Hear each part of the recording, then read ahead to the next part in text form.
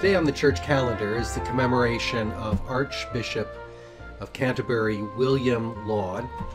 He was born in 1573 in Reading, England, in the county of Berkshire. I've never had the pleasure of going there, but I found this beautiful painting by the Reverend, let's see, I have the name here, Thomas James Judkin, which he painted perhaps 100 or 150 years or so after William Laud.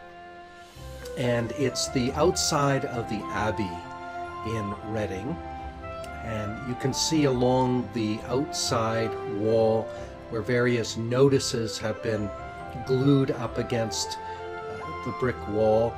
I can only wonder if some of those postings included religious interpretations or biblical challenges to some of the teachings of the church at that time.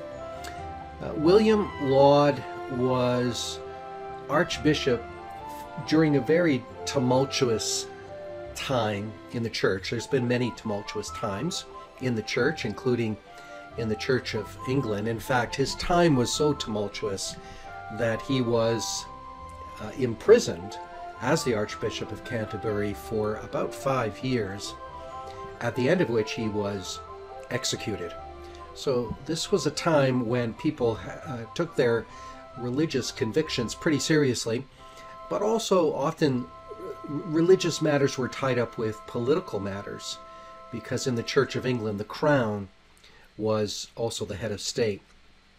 But William Laud is an important individual, and he is commemorated in our calendar on January the 10th each year, which is the day that he in fact was executed. He was a clergyman in the Church of England. He served as a parish priest. He was a professor at Oxford for a period of time, became a bishop, and then the Archbishop of Canterbury, the head of the English Church. He was appointed to that position by King Charles I in 1633 and served officially in that capacity for 12 years. But as I said, for the last 5 of those years, or almost half, he was actually in prison. He was a key advocate of the church reforms that were being put forward by King Charles I. And because of that, he battled long and hard against the Puritan faction within the church. Now, the Church of England is an interesting family, and it is a family in the true sense of the word.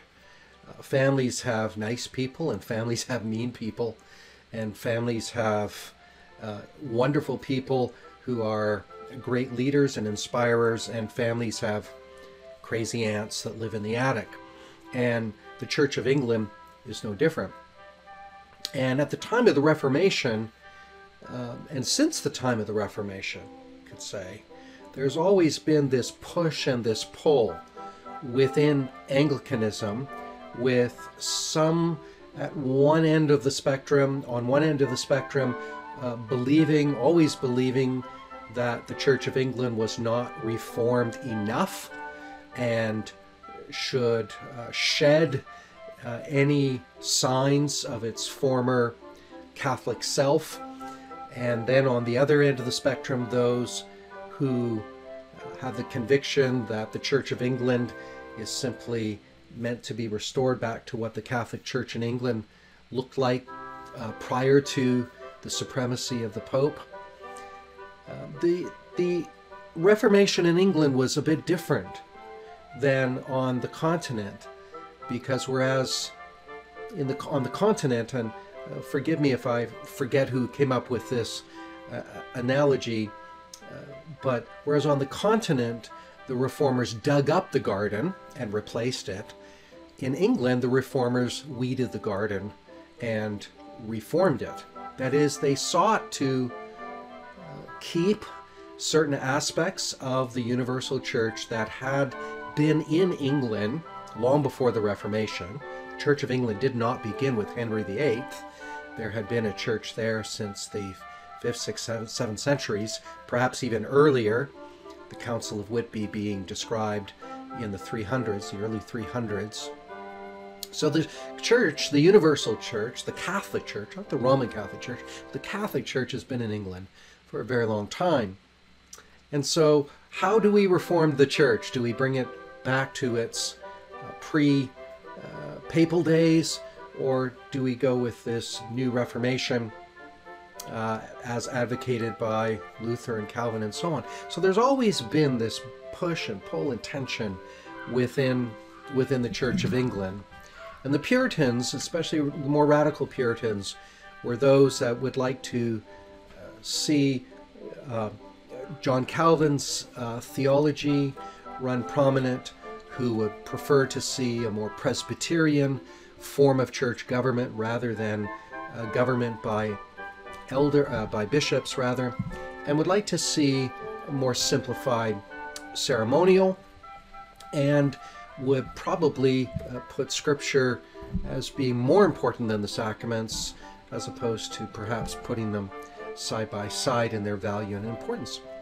Now that's obviously we're painting with broad brush strokes here, which is always dangerous because you're always going to misdescribe someone's position. But in any case, William Laud really wanted to first of all, overturn the preeminence of John Calvin's version of predestination. William Laud was a believer in free will of human beings. He believed that salvation was a possibility for all people. That is, God has not predestined certain individuals to be redeemed, passing others over, but rather every person has the opportunity to say yes or no to the gospel upon hearing the gospel. He also was a strong advocate of maintaining episcopacy, government by bishops, seeing this as an office of apostolic succession, that the bishops had been ordained by bishops in a successive line back to the apostles and Christ himself.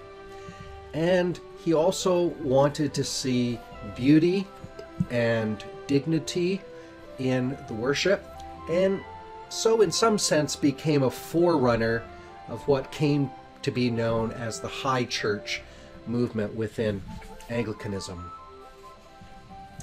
William Laud is known for his beautiful prayer, which is in our prayer books. It's a prayer for the church, a prayer for the universal church, and I'd like to pray it now. Gracious Father, we humbly pray for your holy universal church.